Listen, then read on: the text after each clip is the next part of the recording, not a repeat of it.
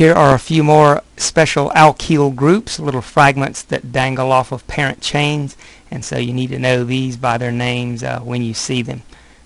They are just very common fragments, and in some of the naming exercises you will need to use these words as part of the name for the whole molecule. This next slide shows some examples.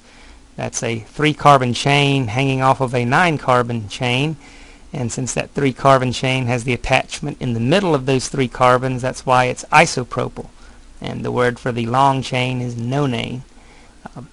This one below has a tertiary butyl group, a 4-carbon branch, but it's the carbon in the middle of that little cluster that's forming the attachment to that 9-carbon chain. So again, sometimes it's a simple methyl group, sometimes it's ethyl, sometimes it's isopropyl, but a few of these tend to be very commonly encountered. Another aspect of naming is that the carbons don't have to make chains, sometimes they can make rings. And when we draw these geometric figures like triangles and squares in organic chemistry, that refers to cycloalkanes. Carbons are considered to be at the corners, and they will have, again, hydrogens as well. And so these shorthand formulas are used even more often than these other structural formulas. We just have to know that in this class we interpret the corners to be carbons.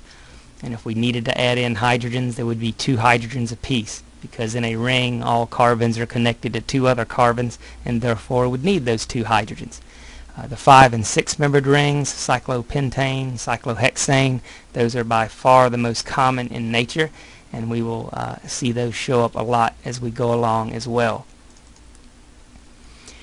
Those rings can have branches just like a chain can have branches, and so as you would guess, we just modify the names in a similar manner.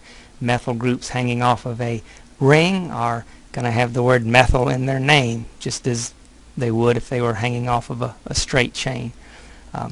So at the top we've got methyl cyclopropane, and if we're drawing the ring with just corners to represent carbons, then this little line segment, we assume it ends in a carbon as well. So that's a little stick figure that represents methyl cyclopropane.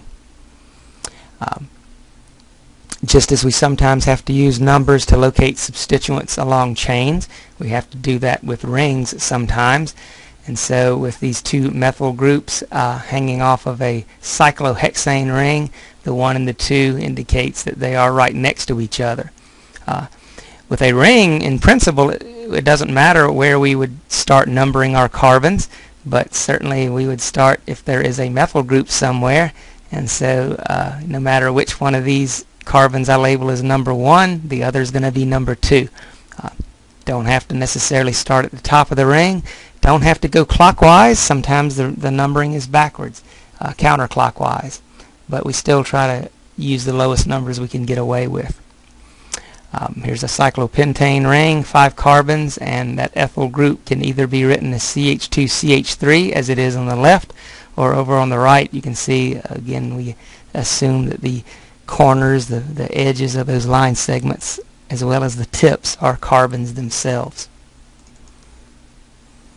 And although it's not quite as common to use those stick figures with chains, they can be used that way. So if we draw zigzag lines, we can identify carbons along that chain as well as carbons that would be on the tips.